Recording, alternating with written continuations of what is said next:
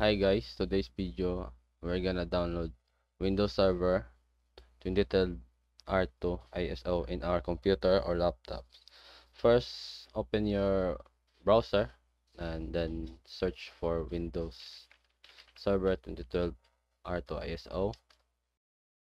Then after that, just click the first recommended link and it will direct it to Windows Server 2012 R2.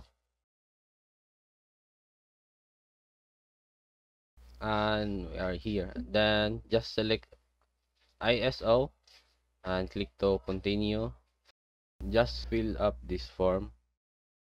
After you fill up the form, you will gonna select if you have 32-bit in your computer or 64-bit. But in my case, I have 64-bit, and select your language. Then after that, just click the download and you're done. Thank you for watching.